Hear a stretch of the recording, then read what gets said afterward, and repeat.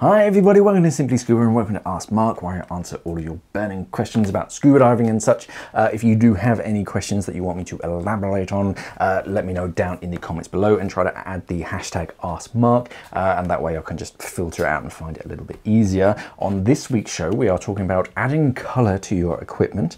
We're talking about ponies, awesome. Belt knives, photochromic lenses, good long words, titanium dive knives, and vacuum packing your wetsuit. That one's different. So let's dive straight in with the first question. Dreoni says, hi Mark, talking about colourful gear, I would like to add some colour onto my black fins. I tried some white permanent marker, but it didn't last very long. What paint would you recommend for painting fins that is durable and marine safe? Yeah, this is a fairly common one where a lot of people want to customize their fins to make them stand out a little bit better in the water so that people can identify them. And with black fins, it's quite tough because everyone has black, well, I say everyone, more and more people have colorful fins nowadays. Yeah, I mean, I used, oh, what was it called? Gear. It's like a gel that you, a colourful gel that you apply to a surface. It bonds to it and it's kind of 3D as well, so you can make raised text and stuff. That only lasted a little while, so I never used that again because it just came off. It's quite tough. I've heard some divers use something called Bright Mark, which I think is a I can't think of the word. It's not like oil based, but it's not water soluble, obviously, and I think that does quite well. The important thing to remember with that is to especially if they're brand new fins, you kind of want to scuff them up a little bit, get some real sort of is it light grit, very fine sandpaper to kind of scuff up the surface a little bit so that it actually has something to bond onto, but also to help remove any release agent that they use in the manufacturing. So give it a bit of a scuff up. And also that 3M, that Scotch-Lite tape, that reflective tape that you see on DSMBs and things, that reflective tape is very, very good. So, and of course it's marine safe as well, and it sticks quite well in that marine environment. So I see that fairly often. Yeah, it is tricky. You want something that's marine safe, that doesn't react with the water, but of course, if it ever does fall off, it's not going to kill anything. And it also has to be flexible. With a lot of traditional paints, they're great as long as it's a static object, but as soon as you add flexibility into it, over time it just breaks and flakes off, and then that ends up in the environment, which you don't want, which is why I don't really do it myself. Just because, hey, most people tend to recognize me in and out of the water, so it is not really worth sort of putting anything else on my fins. But yeah, from what I've seen online with sort of forums, Bright Mark is the one that I see most often. Other than that, some kind of tape, even like some heavy duty duct tape. I see some divers, they either cut out a letter onto it and affix that to their fins. They seem to be the most popular options. And I think some divers no, it wasn't a fin, it was a back plate.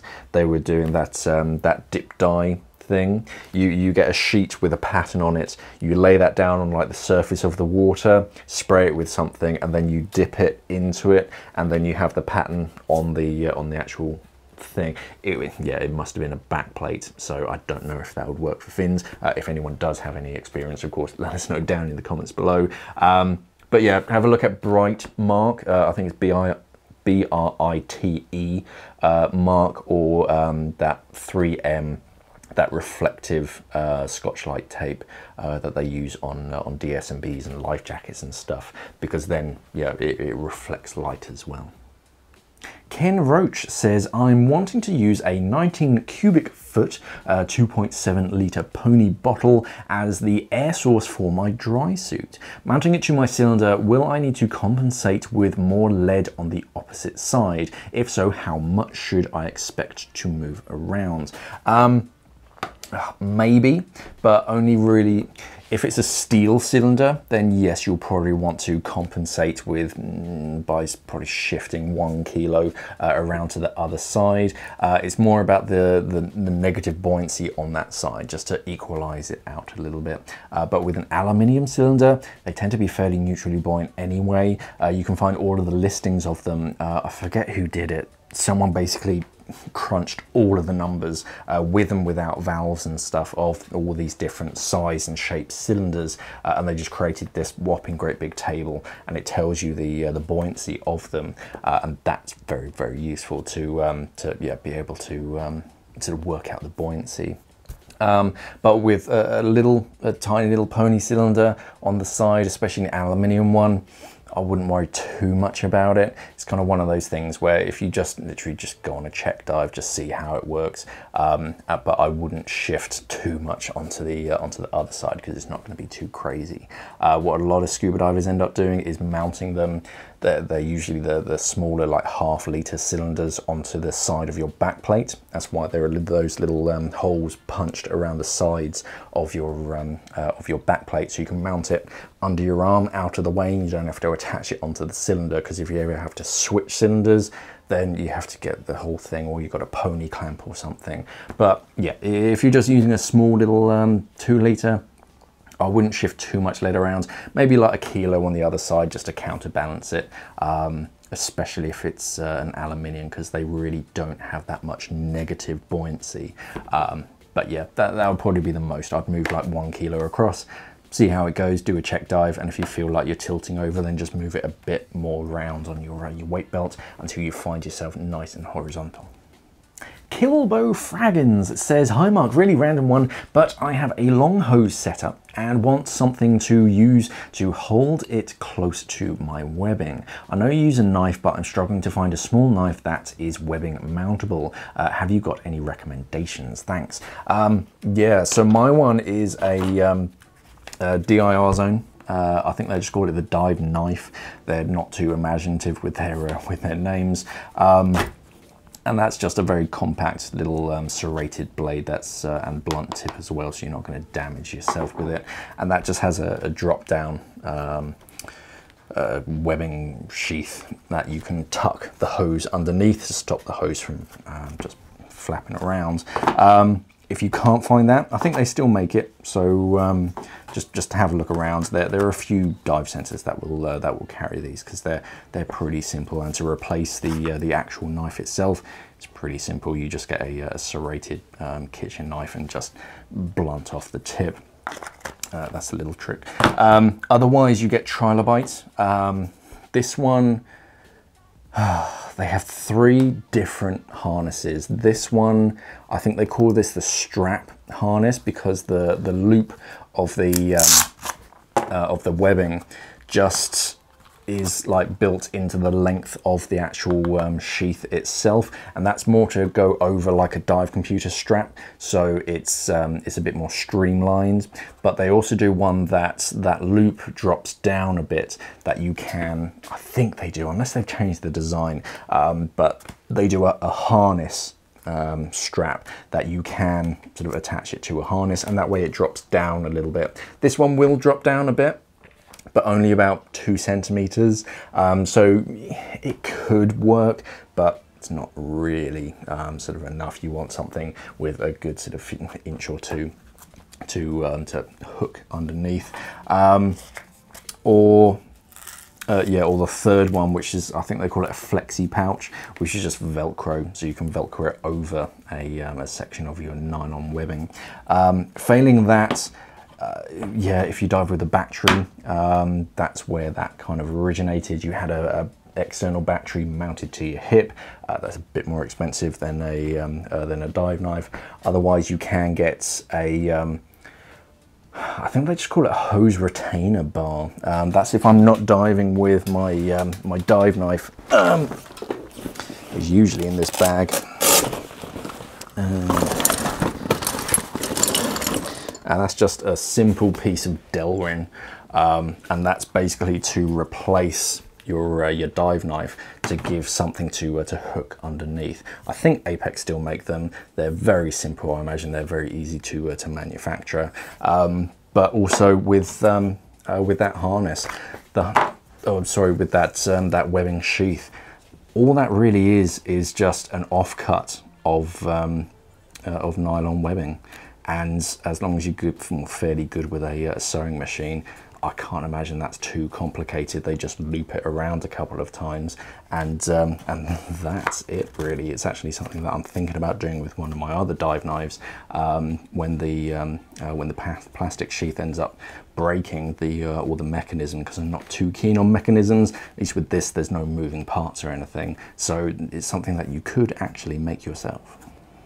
Kyle Knickerbocker asks, why don't mask manufacturers use a photoreactive glass on their masks? Seems like a good way to get a dark lens on the surface and a clearer lens in the water.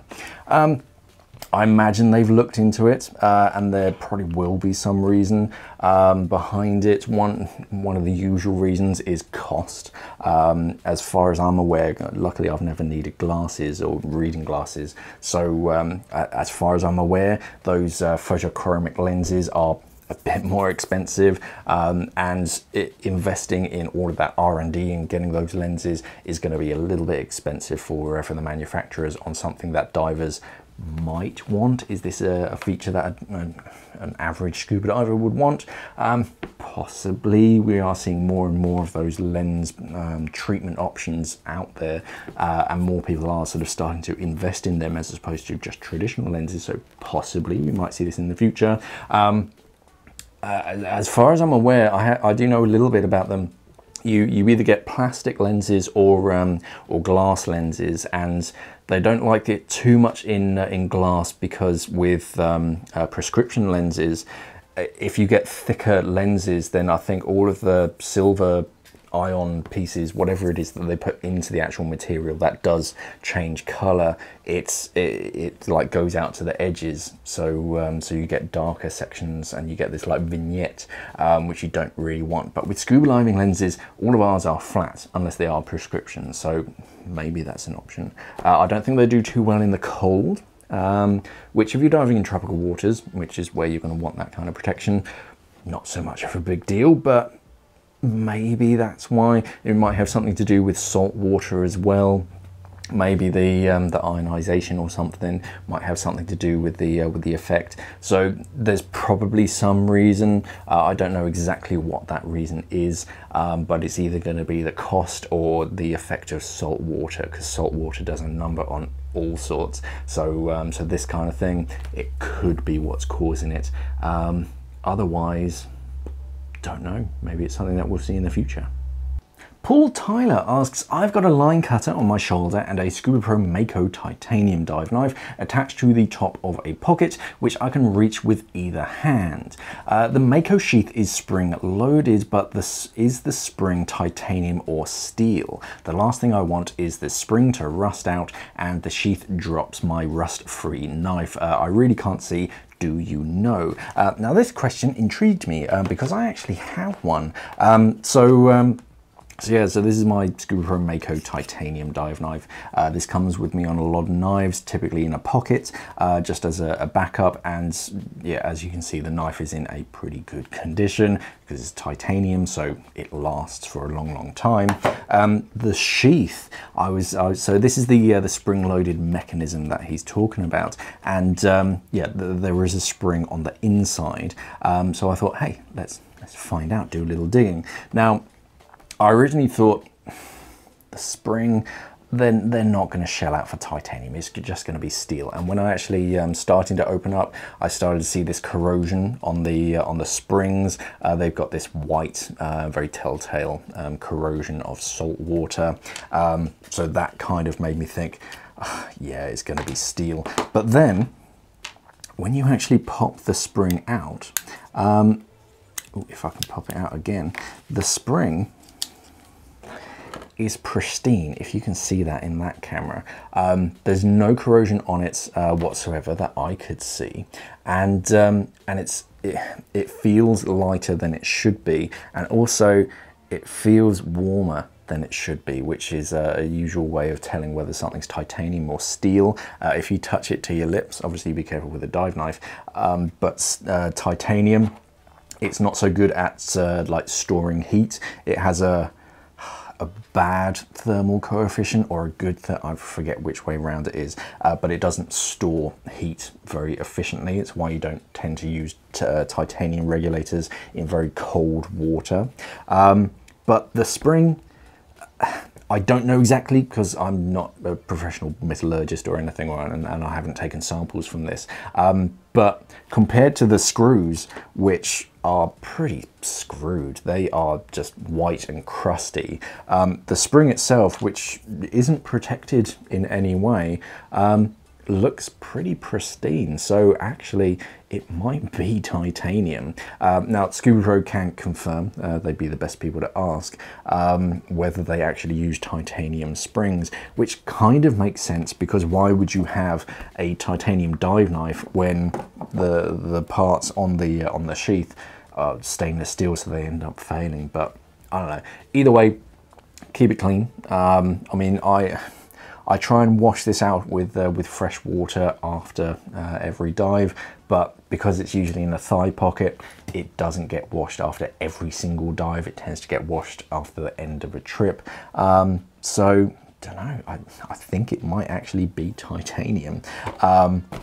Otherwise, if that ever did fail, then yeah, this is actually the knife that I'm thinking about creating a webbing sheath for. It would just be as simple as making a section of nylon webbing that could fit this, and then I'd put that in like a little drop down. But yeah, as far as I can tell, I actually think that is titanium. The next question comes from Doug Law 99, and they say, "Hi Mark, should you vacuum pack a wetsuit to save space in your dive bag when traveling? Will it do damage to the thermal properties and the comfort, or is it just the same as diving in it? After spending £300 on a wetsuit, don't want to destroy it before using it. Thanks, Doug." Yeah, that's new. I don't think I've ever seen someone open up one of those Ziploc bags to get their wetsuit out of their kit bag. But also on the flip side of it, how would you like travel it back home? It's all very well and good to doing in your living room to make it fit into your kit bag, but then when you're in another country in the middle of nowhere, how do you get it back into your kit bag once you've unzipped it? Would it affect the thermal properties? Probably. What it would do is create some creases, especially if you fold it. Then you're going to create some real serious creases, depending on how big the actual bag itself. If you manage to get a full body bag that you can vacuum pack, then at least you're going to get creases down each side. So throughout your entire body, you're going to get these two long creases that are going to pinch all of the bubbles out of it. So no, I'd probably stay away from it, and just roll up your wetsuit as best you can so you're avoiding creases. No, I don't think I've ever been that pressed for space to be able to, or to need to vacuum pack. Will it have a different, a greater or less effect than actually diving with it due to ambient pressure?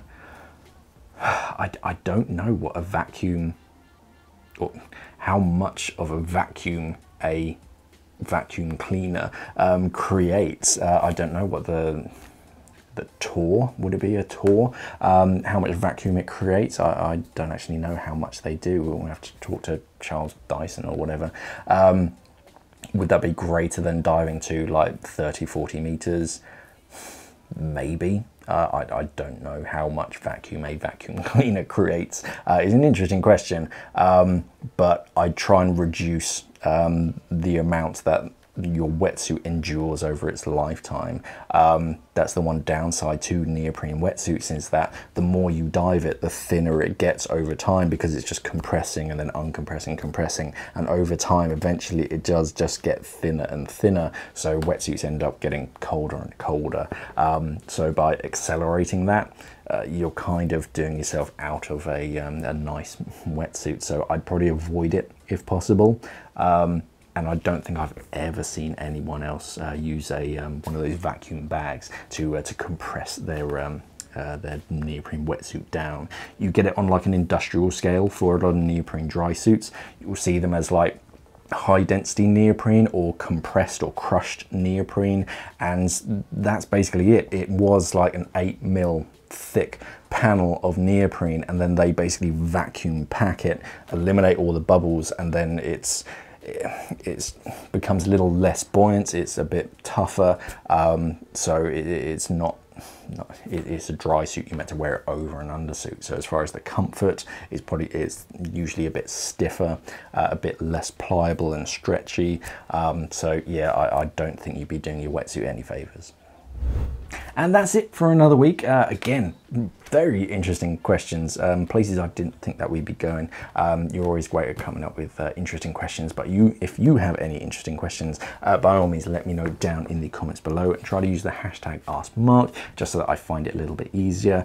In the meantime, a lot of the other communities, they'll help you out and they'll answer you in the meantime, because I don't get to everyone's questions sort of in a week. So if you do see a question down there that you already know the answer to, do them a favor and let them know. As ever, don't forget to like, share and subscribe, do all that social media stuff, and of course head over to simplyscuba.com, our website. Thank you for watching everybody, and of course, safe diving.